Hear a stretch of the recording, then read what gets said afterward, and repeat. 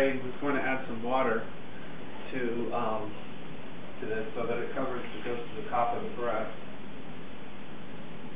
So there it goes. And what you want to do is boil the broth before it goes into the oven, because you can get it up to hot temperature better on the stove than you can in the oven. But once you do that, you want it to cook slowly in the oven for a long time. So then what I do is what Thomas Keller does, and I love this. I honestly don't really know if it makes it better or not, but it works. It's sort of a superstition for me now.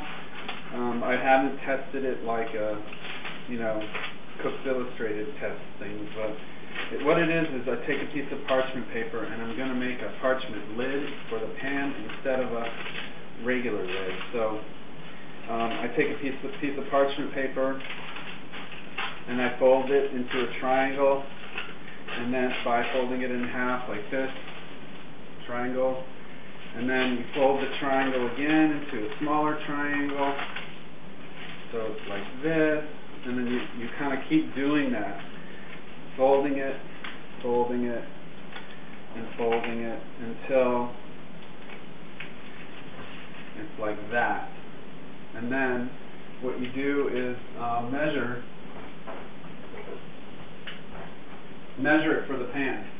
So you clip the very tip of it off, because you want a hole. What it'll do is make a hole in the middle. Then you sort of guess where the center is on the pan, look at the edge of the paper, and then want to make a little snip right there. And you do it at an angle so that you'll have a circle that's got these ridges. And so the idea behind this whole thing is that it'll cover the pan without really covering it. It'll keep all the moisture in, but it'll let a slight amount of evaporation take place, and it'll also help a little bit of caramelization on the top crust layer, so that you do caramelization. I'm not talking sugar necessarily, but I am, but I'm not talking like there's any sugar in there. But anyway, caramelization to happen, and that equals flavor. So once you've got this on and it's come to a boil, then you just put it in the oven for, let's see, 3.5 to 4 hours. And then once that's done, we'll take it from there. So I'm going to let this come to a boil first and then put it in the oven, but I'm not going to show you that because it's boring. All right. But what you do now is remove the veal breast from the liquid, and you can put it in your pan. And you can see it's nicely browned on the top, and it's got these ribs that are sticking out. And what you're going to do is remove the ribs and remove all of this sort of gummy cartilage and all that other stuff.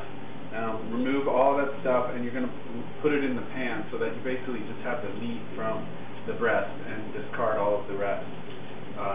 And that might take a little while, not too long, but for example, too, like the top of this veal breast really cooks sort of brown, so it's hard. And in the end, what we're going to do is cut the meat into rounds with a cutter. So the cutter will not cut this kind of meat very easily. So this meat you might want to shred a bit as you disassemble the breast.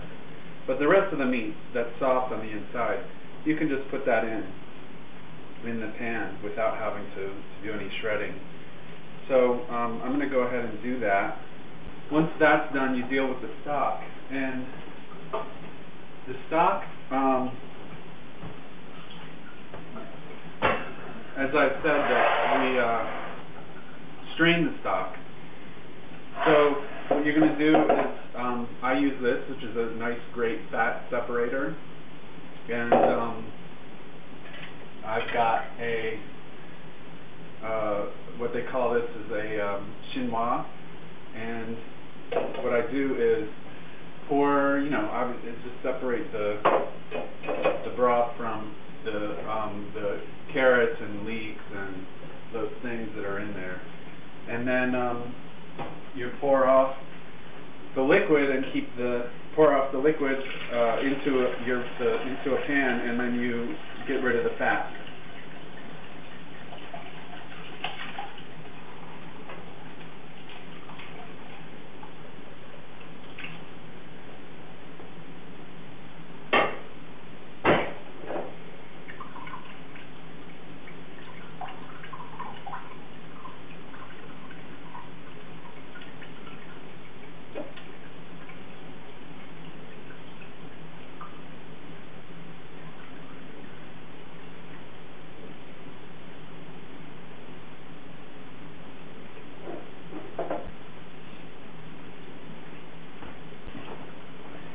So as I've said before, this stock is going to be reduced.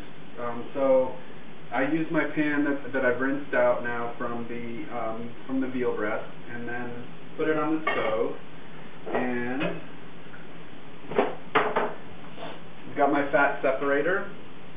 So there's a layer of fat on the top. I don't know if you can see it, but it's a very thin layer of fat. Maybe right now it's about 1/4 of an inch thin, but as this settles more, it'll probably be closer to maybe 1/2 inch, and that way what we do is we pour it from here, pour it out the spout, and it's taking the liquid from the bottom, which is, since the fat rises to the top, it'll only take the liquid, which has no fat in it, from the bottom. And I'm going to go ahead and pour that in there. What's great about veal stock, which is what we have now, because we've cooked the veal in the liquid. What's great about veal stock is it's one of the most rich gelatinous stocks that we have, and it's because the cartilage and the bones on the veal are young, so they tend to dissolve easier in the heat in the stock. And what we then have is a dissolved cartilage. It just sort of becomes a gelatin in suspension.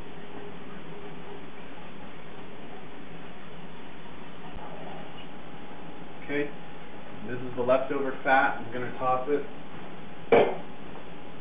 And once you have what the good thing about the gelatin is that the gelatin gives a rich mouthfeel. It has a velvety quality. So what we do even now from this, just the stock now, is to reduce it further by boiling it and simmering it until it reduces down. And then in the meantime, I'm going to go ahead and separate the meat from the bones and the cartilage in this. Now I wanted to also make a disclaimer here that this is, while I'm taking this from the French Laundry Cookbook and it is based on a Thomas Keller recipe, I'm not following the recipe to exact specifications. The reason I'm not doing it is mostly because I want to show and do a recipe from that cookbook that takes some kind of the intimidation away from performing it. Because, for example, some of the shortcuts I'm taking are the chicken stock in the beginning, and then this shortcut that I've taken too is I've separated the meat and I've put it into my pan here. But what Thomas Keller asks you to do is to remove the cartilage and the bones without disturbing the positioning of the meat in the breast, so that you have basically a deboned veal breast that's just meat, so that when you cut the rounds, you'll still have the texture of the meat grain. And what I've done is basically removed the meat and left the cartilage behind. And so my rounds will taste just as good. They won't have the same texture. So I've spread it out in the pan, and I've salted and peppered on the top. And then what I do is once I've salt and peppered it, then I want to fold it over on itself. So I'm going to take a spatula, fold it over on top of itself, so that the salt and the pepper are on the inside of the veal breast. And then I'm going to salt and pepper it again.